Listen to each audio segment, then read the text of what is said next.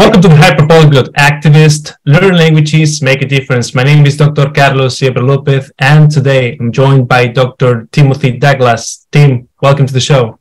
Hello, Carlos, and thank you very much for having me on your show. Of course. We're here today to discuss LUkrainian, which, if I'm not mistaken, is a wordplay between LU, Lancaster University, where you work, and Ukrainian.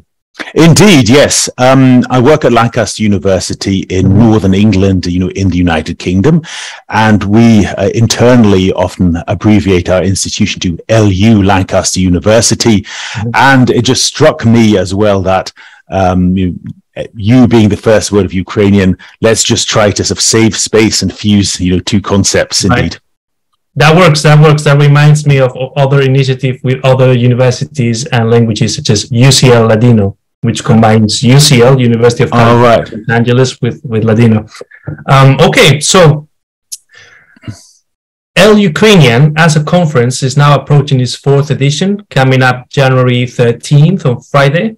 Yes. And I would like to start by asking you how you started to learn Ukrainian. Right.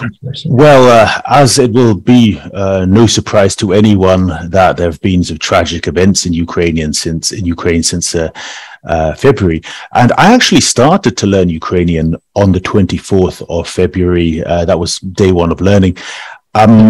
My motivation was, what can I do to help? And we as polyglots, we can learn languages quicker than the average person because we have more experience of language learning in general. And also sometimes we have learned similar languages, which also accelerates the acquisition of a new language. And I have been learning, Russian and Polish, for many years. I collaborate with, colleagues in both, Russia and Poland in my research. And so I thought, Ukrainian is known to, it's a Slavic language, it's the same family.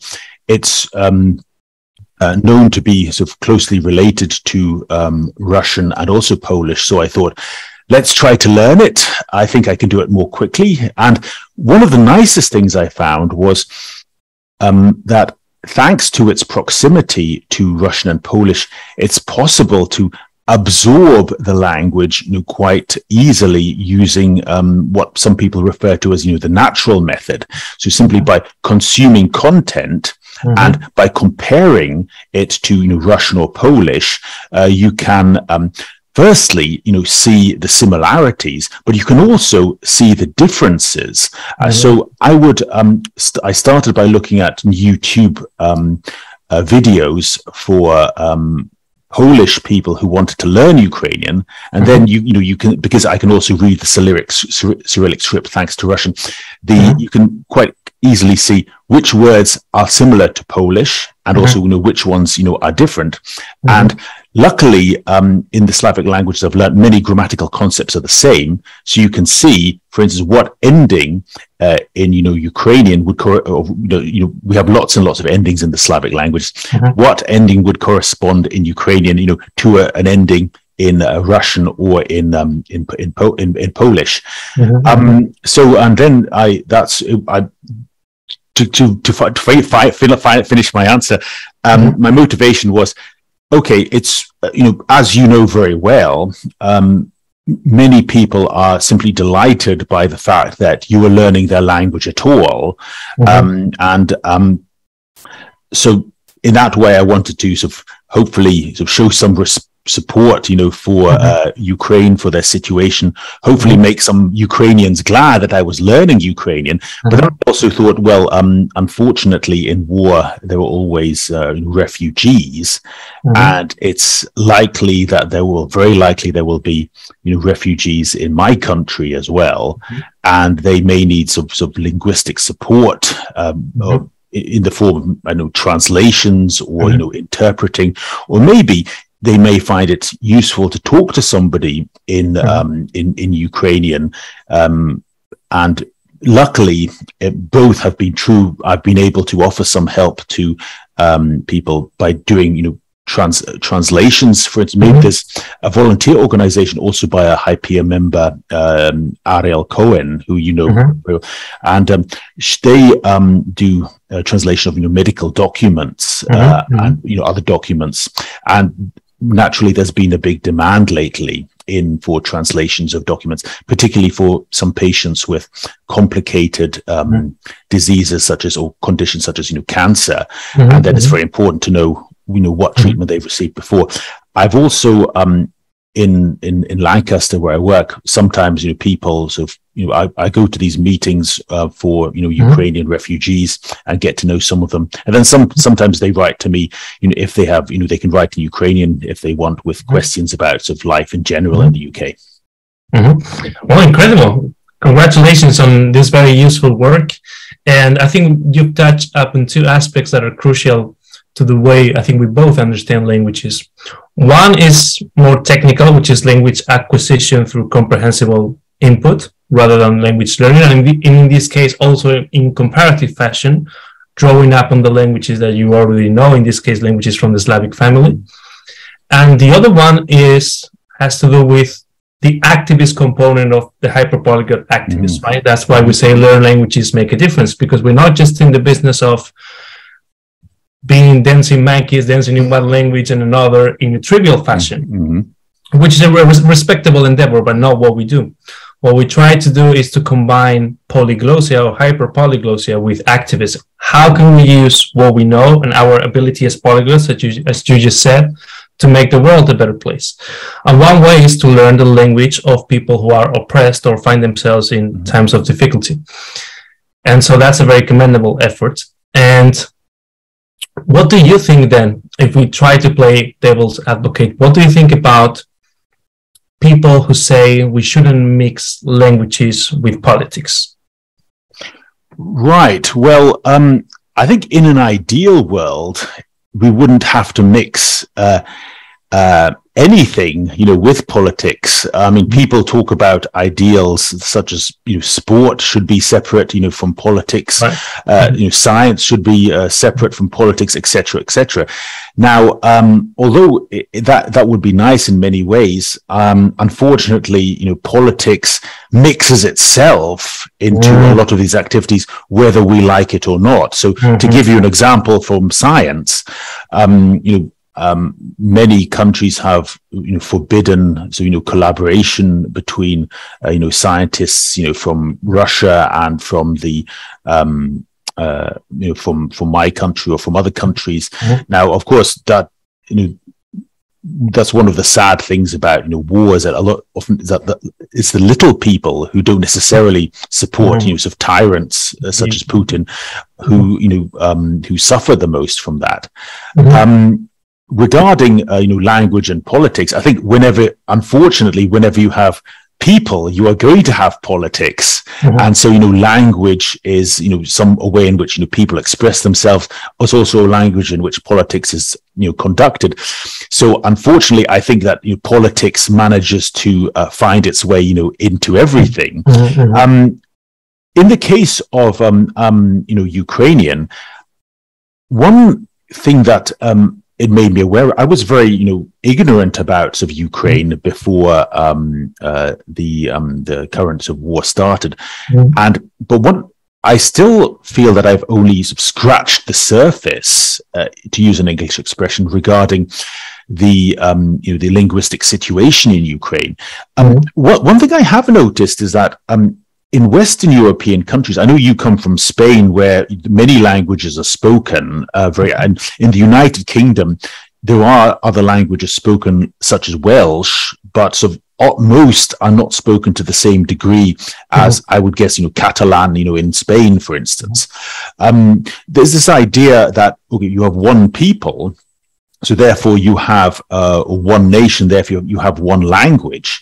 Now, I think in the case of Ukraine, that's not necessarily sort of the case. I've noticed many people who have come from Ukraine, have said, I'm Ukrainian, but I speak Russian as a first language, or I have two first languages, Russian and Ukrainian. So, and I am also aware that there are different dialects of Ukrainian, and that the Ukrainian that may be spoken in one part of the country is not necessarily the same as is spoken in another. So I think what I'm trying to get at is that what it's learning Ukrainian has helped to sort of challenge some of the assumptions that I had, regarding the linguistic situation in Ukraine, and how sort of that language is not necessarily associated with one particular nation or with one particular sort of identity or political view. If that answers your question. Yeah, that's very interesting to emphasize. So I got different points from what you said. The first one is that you're absolutely correct to say that politics mixes itself with languages. That's the way they are. That's always my answer when people say, "Oh, we don't mix language with politics." Is how could you not? It's intrinsic, right? It's something that people do. Therefore, it's political. Therefore, it's mediated by politics. So rather than trying to remove ourselves from the political aspect of language, I think we should engage in that and just make our position clear. That hyperpolyglossy and polyglossy is necessarily activist. We're just emphasizing that activist component, but it's always already there, even when we don't process that consciously, right? And the second one is what you said about your study of Ukrainian bringing new awareness as to the linguistic situation of Ukraine, the fact that Ukrainians, some of them speak Russian too, sometimes it's their first language as opposed to the second one. I'm sure you're familiar with Putin's statement early in February, I believe, from last year, that Ukrainian is not a language. And that speaks exactly to that post-Westphalian equivalence between nation, state, and language. Because Putin is thinking from the perspective of the Russian Empire, or bigger Russia or greater Russia, he thinks, well, this is part of Russia, and therefore, since Russia is one nation, one state, then it should be one nation and one language, right? It's making that false equivalence.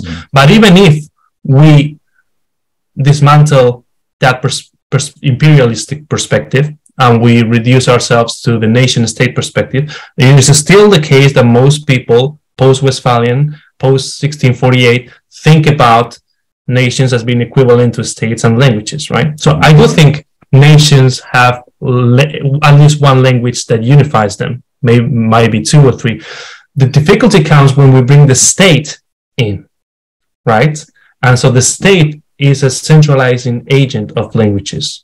So in the case of France, for instance, there were many, many different languages, and now French is spoken, which was the standardized version, right? Or the same in Italy, the same in Spain, etc., particularly under authoritarian regimes such as Francoist dictatorship, which downplay the role of so-called peripheral languages, right? Which is already a downplaying of those languages. And so, I think it's very important to distinguish not only language from nation state, but also nation from state, let alone from empire or something bigger or more authoritarian. Yes. Well, I should emphasize that you mentioned that learning Ukrainian has brought me new awareness. I would express it as saying learning Ukrainian has made me realize how unaware I am about, lots of the of what happens in Ukraine. But it shows that one should not make sort of too many assumptions about a country. I mean, I remember a story from a colleague that how.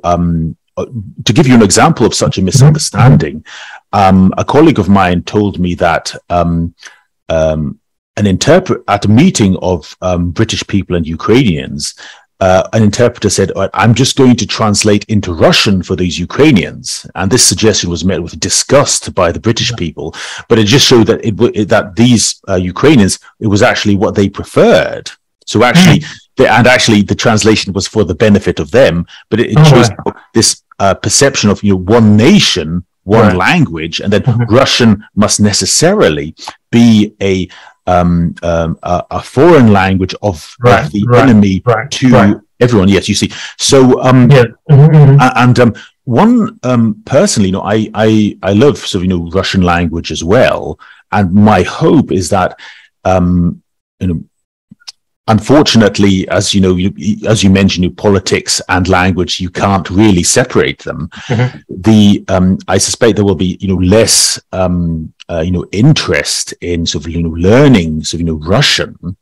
However, why I hope that will not happen, or happen to a lesser extent. Firstly, Russian is the language used, by many sort of Ukrainians, for instance, and it, you can still make some sort of connection, with Ukrainians via that. Also, I would say that, even if you consider Russian to be the language of, the enemy, at least, you should try to understand your enemy better, so that maybe you will, see that your enemy in some ways is not as bad as you thought, or, if you want to defeat your enemy, you should understand your enemy better. So I think what I hope, whatever people feel about the Putin and his regime, I hope that does not translate completely into a rejection of, Russian language, and culture for the reasons I gave.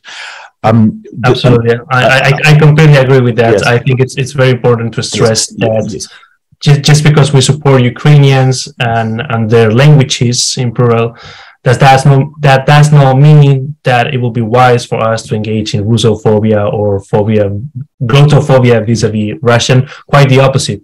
Russian is a very interesting language, even to understand Ukrainians themselves. Yes, and also, in many other countries of the former Soviet Union, such as, Central Asian republics, or to give you an example, Russian, is widely used, and it can be help in again, I don't have experience with Central Asia, but I can imagine that it can be helped as a sort of bridge to get to know these cultures better. And, to come back to two of the points of the that you mentioned at the start of the discussion, you talk about the activism point of view, but there's also, the comparative, the educational, the intellectual part. I think learning Russian can also help you, to understand, other Slavic peoples, and other Slavic languages and people, in general, so better. If I may come back quickly to your point made by Putin, saying that Ukrainian is not a language, I hope that if Putin is brought to justice, that part of his punishment will be a Ukrainian course, just to demonstrate him that Ukraine, even although I have relatively little experience with Ukrainian, I could tell from an early stage that it is not just like Russian. For me, Ukrainian is like a delicious cocktail of, Russian and Polish with a little bit of Czech. I say that simply because those are the languages I'm familiar with. But you can look at the vocabulary and you can see that actually a great deal of it does come from, Polish as well. And so certainly, I think even somebody with quite a low level of Russian and Polish and Ukrainian can see Ukrainian is definitely not, Russian. Yeah, out of the two linguistic criteria that linguists typically consider to speak of languages as being different, I would say that there is great lexical difference between Ukrainian and Russian. And at the same time, this does not preclude certain mutual intelligibility, but as I said, the lexical difference is remarkable. But as we know from a critical perspective, also ultimately the distinction between languages is politically sanctioned, right? So I think what Putin, I don't think Putin is as unaware about the Ukrainian language as he wants to pretend, as he pretends, and I think that his statement is meant to be performative, right? Yes. I wish Ukrainian was the same as Russian, because I wish Ukraine was part of Russia. Yes. Right. So I have more questions concerning the conference. Why did you start in particular to organize these events, other than the ideological and the political, the activist side? What did you see logistically that could make sense when it comes to organizing this event at Lancaster University? Is it hybrid? Is it online? Well, it's hybrid. To explain why I started to organize these conferences, It part of it was there are parallels with why I started to learn Ukrainian. I have experience in organizing sort of conferences, inclusive in my field, which is biomaterials. Mm-hmm. So and so I thought if I'm maybe more used to organizing conferences than the average, academic at a university, I can probably organize a linguistic conference. Well, I know that the word linguist and linguistic, they can have more than one meaning. So I'll say a conference on Ukrainian language, right? Maybe with more confidence than some other people. So I thought it was quite a spontaneous decision, but I thought there were many people who are, learning Ukrainian, and one of the points of conferences is to unite them and also sort of to put them in contact with each other and let them share their experiences. So I thought to myself, well, maybe it would be a nice thing to do, and I was very pleased at the response that I received from people who learnt Ukrainian online, and also from some people in Lancaster as well who were interested in meeting Ukrainians. And also there were many ways, I think, in which as you know very well, there are many aspects to language learning. Part of it is showing how the learning of a particular language like Ukrainian can benefit people. So I had speakers from Respond Crisis Translation to illustrate the need for people who can translate from Ukrainian. Mm-hmm. Also, we had people from Global Voices, which is an organization which amplifies the writings of Ukrainian authors, or translates material into Ukrainian so it is more accessible for Ukrainian speakers. Mm. We also had people who teach Ukrainian to give advice on that, and then we also had learners of Ukrainian, including some of our colleagues from Hypia, who explained how they learnt Ukrainian and how other people can learn it better. Mm-hmm. And so also people have contacted me and said it was great that we made some contacts at these conferences, so that for instance, I know one person said if we had some sort of communication difficulties with the people we are hosting from Ukraine, but thanks to a contact we sort of met at the conference, we had it all. We could sort of resolve the problem much more easily. So yeah, so basically, I expand my network of sort of contacts as well, and it's fun to organize. So that gives me the motivation to continue. Great, and that started presumably about a year ago or less so, and it's in its fourth edition. Yes. Which means, is it organized how often? Right, I have to admit that it's sort of a more spontaneous event. Mm-hmm. The first time was an experiment to see how people would react, and there was enough motivation for want to continue with the second one. And so when I have time, I try to organize it. Usually it's not during the term time I have a lot of other responsibilities, but in the holidays, such as we have a next conference on the 13th of January, a hybrid event, and so then I'll hold the fourth one, and then hopefully the fifth one when I have another window. Mm-hmm. Nice. And do you have any specific plans on how that might continue?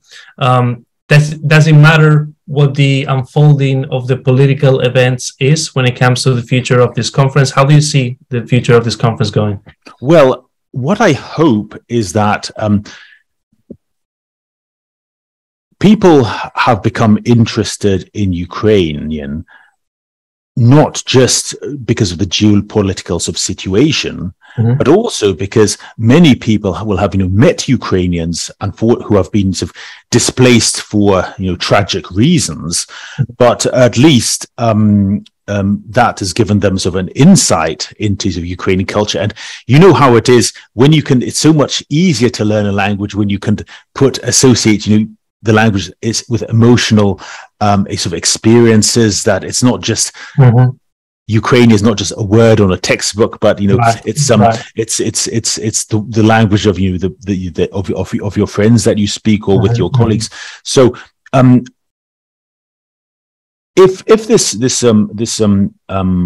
the war was to end tomorrow, and the Russian Federation's armed forces would completely retreat from Ukraine, that's the main reason why I think there would still be an interest in learning Ukrainian. But also, there will.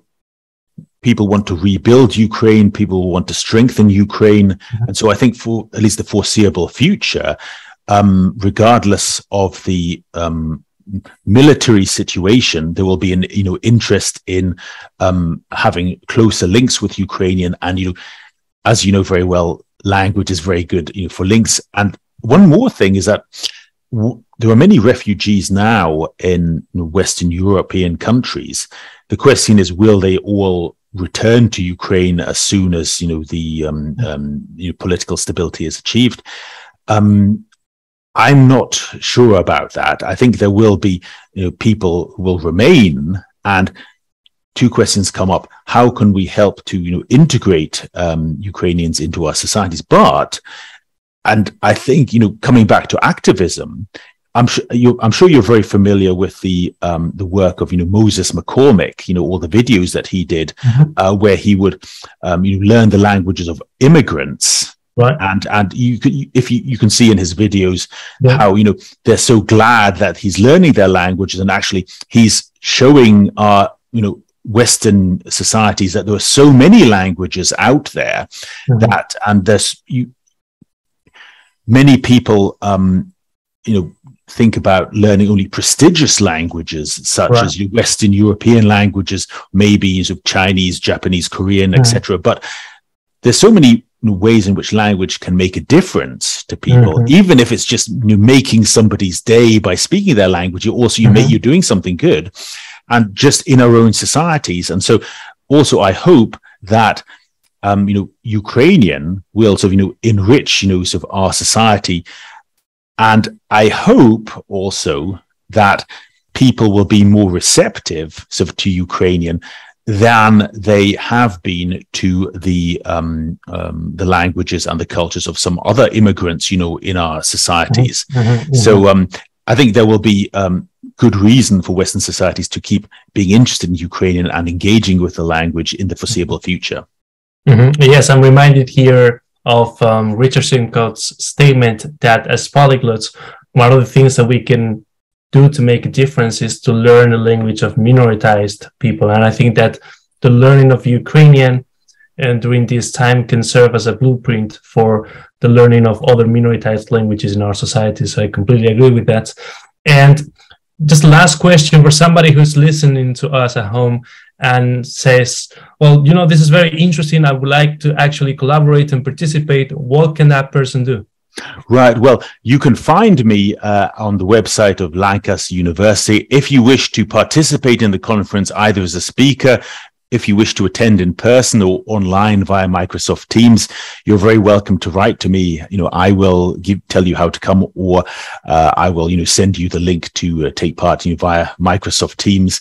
I love to get in contact with other people who are learning Ukrainian and who are learning the Slavic languages in general. I think in the language learning community, that Slavic languages tend to be rather the poor relation of the Romance languages and the Germanic languages, although half of Europe speaks Slavic languages. So I'm delighted to see people who have an interest in this part of the world and want to support them. I will make sure to leave the link in the description to your website and contact details so people can participate and make this even a bigger event. So thank you so much for participating. And I wish you a very successful 4th edition of LUkrainian and all the best with your endeavors. Thank you. Thank you very much for having me, Carlos. As always, it was a very stimulating discussion. Likewise. Thank you.